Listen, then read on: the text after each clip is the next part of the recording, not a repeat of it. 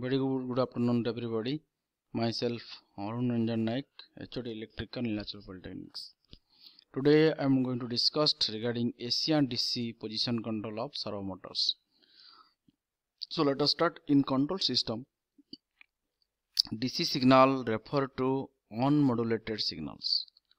AC signal refers to modulated signals. This definition differ from our normal meaning of AC and DC. Considering a servo stabilizers.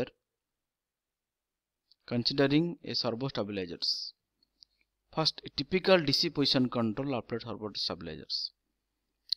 The secondary winding variable tap positions is driven by DC servo motors. The feedback potentiometer wiper is similarly rotated by some theta as variable tapping. Suppose reference voltage is higher than feedback voltage. This drives the motor in one direction. This causes wiper mounted on the servo motor shaft to move and output voltage increases.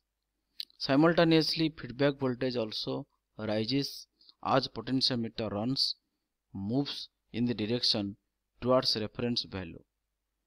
The error decreases and will be zero when both these voltages are equal. At this moment, motor stops rotating and further corrections are stopped. Thus, motor is driven by error voltage. The direction depends on the polarity of the errors. So for that reason, we have drawn a figure here.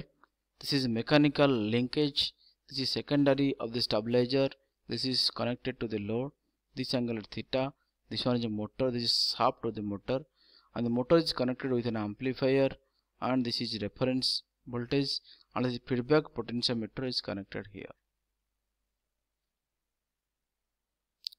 Second, AC position controls. In AC position control, the DC servo motor of above figure is replaced by AC servo motors. Again, the error voltage drives the motor and polarity of error decides the clockwise or counterclockwise sense of rotations. At zero error, control voltage is zero, so two-phase AC servo motor cannot rotate. This one is the diagram for AC servo motors. This is AC amplifier. This is the motor rotor. This is fixed reference. This is connected to the loads. This is feedback voltage. This is sinusoidal AC voltage. This is the reference voltage, error voltage to the AC amplifiers. This error voltage released from the feedback. Next, another topic, that is DC tacho generators. The permanent magnet DC servo motor, when coupled to a rotating shaft, would generate voltage proportional to speed. Tacho generator is also known as tachometer. It is another method for improving the performance of servo motors. It can be viewed as a transducer converting the velocity of shaft proportional to DC voltage. The DC tachometer provides visual speed readout of a rotating shaft.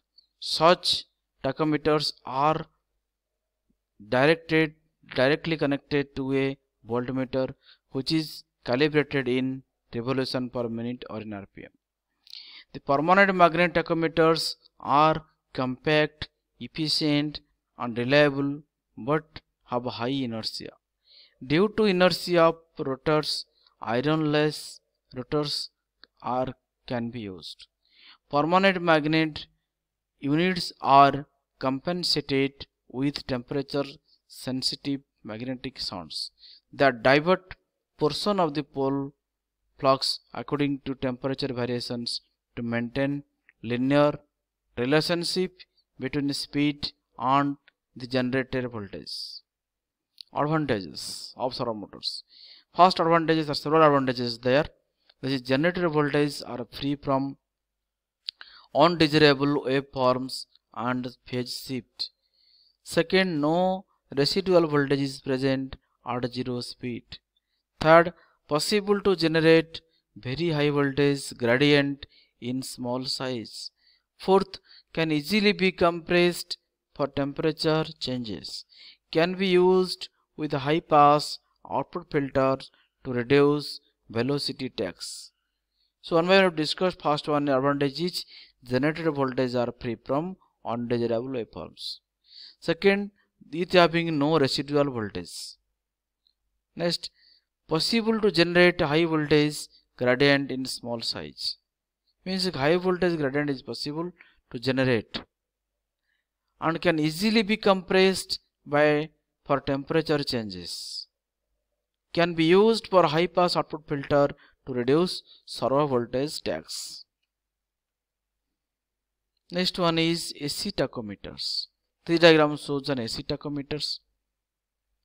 For an AC tachometer, a sinusoidal voltage of rated value is applied to the primary winding, which is also known as reference winding. This is stator, this is rotor.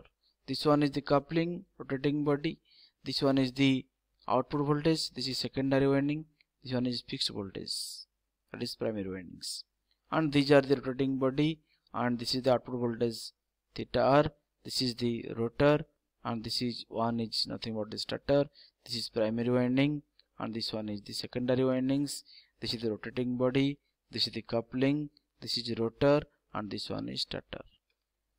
So for an AC tachometer, a sinusoidal voltage of rated value is applied to primary winding, which is known as reference winding. The secondary winding is placed at a 90-degree mechanically apart in space from the primary windings. When rotor shaft is rotated, the magnitude of the sinusoidal output voltage ET will be proportional to rotor speed. Thus, when the rotor shaft is stationary, the output voltage is 0. The phase of the output voltage is determined by direction of rotation. The transfer function of an AC tachometer E of t is equal to k d theta by dt. That implies Es by theta s is equal to k into s, where Es is equal to Laplace transform of output voltage.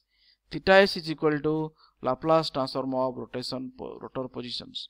K is equal to constant, or we can write E0 is equal to kt into omega, where kt is equal to tachometer constant voltage per rpm. Omega is equal to shaft speed in radian per second. Even though the output of an AC tachometer is an AC voltage, then also tachometer can be used in DC servo mechanisms, because if the output AC voltage is converted into DC voltage by the use of a demodulator. In servo mechanism, AC tachometer generators are used to provide the output rate dampings. Advantages: AC tachometer can be used as speed measuring devices. Second, also AC tachometers can be used as electromechanical integrator in analog computers.